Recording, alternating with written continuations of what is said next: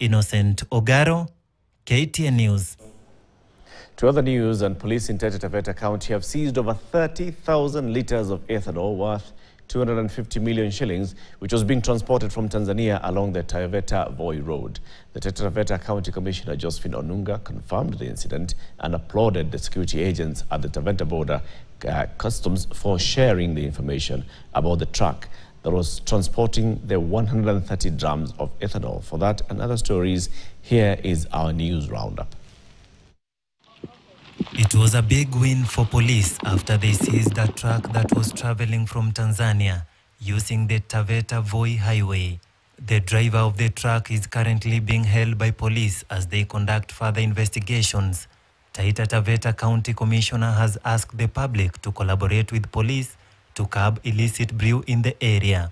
Investigations are ongoing, but we are happy that we've made a very big breakthrough and we will continue. This will take us very far to confirm who is this cartel on this route of ours. We had information 3 days prior to arresting this motor vehicle. Up to now, we have gone a long way in the investigation.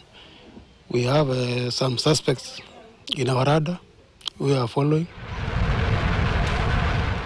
Elsewhere, Game Member of Parliament Elisha Ocheng Odhiambo is accusing a gold mining company Shanta of allegedly conducting mining operations in the area without proper government license.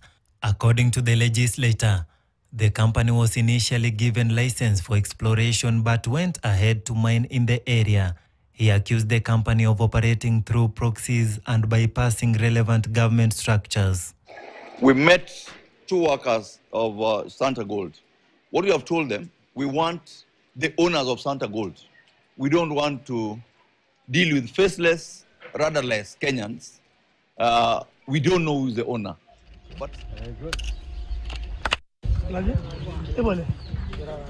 And in Kajiado County, the State Department for Irrigation has launched a micro-irrigation project to enhance food security in schools. The move is aimed at initiating learners into practicing irrigation of crops, as well as in calculating the right attitudes and skills to ensure food security following the recent drought. The impact that this project will have in this community and in this school. This is an arid and semi-arid area, as we all know. And we have a lot of potential in these areas. The potential of these areas is the huge tracts of lands that we have. But the only problem we have here is water. And I want to thank the State Department for Irrigation for this project. In Machakos, learners at Mulani Public Primary and Junior School are in jubilation after the construction of the first ever laboratory in the school. Previously, learners were using a mobile laboratory in a carton, and at times they were forced to move to neighboring secondary schools. This laboratory has a value of 3.5 million with everything equipped, and it can accommodate 25 learners at a go. Yeah, with well spaced. With everything, there's gas, there are enough lampstands, there are enough chemicals, there are enough stools for them, and it is spacious. On matters justice, Gishugu Law Courts will be conducting open sittings in villages and towns in a bid to reduce backlog of cases. The move is also aimed at educating the public on the importance of alternative dispute resolution mechanisms to avoid costly court cases.